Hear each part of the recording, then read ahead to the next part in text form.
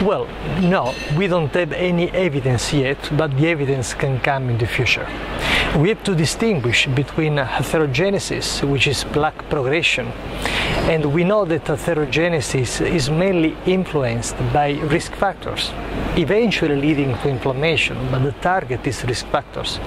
And then, in the presence of the plaque, in some patients, at a certain point in time, we have this brisk transition from instability to instability. And I think this is this room for improvement. Why this transition? This is the question.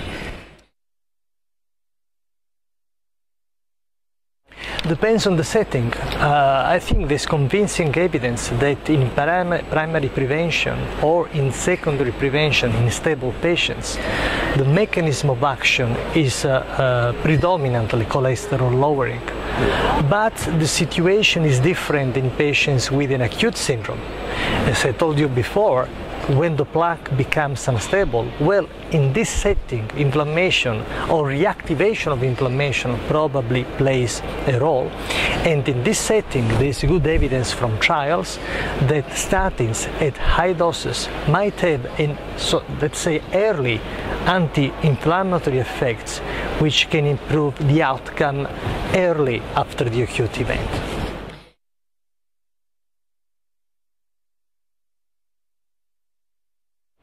Well, I don't think the setting is stable angina. Again, we have to test these drugs in patients with an acute syndrome, because it is in patients with an acute syndrome that this inflammatory outburst may have a role in causing instability, and in this setting, specific anti-inflammatory treatment might be beneficial.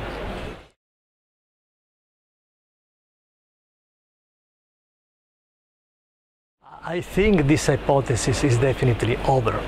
I think that what we are learning with OCT is that we have three different types of patients. Patients with plaque fissure, patients with plaque erosion, and patients who become unstable with a smooth plaque. And I think that we need different treatments for this type of patients. In patients with plaque fissure, well, I think this is the subset of patients where inflammation can be particularly important, and the target might be inflammation. Then we have patients with plaque erosion, different type of patients which needs different treatments.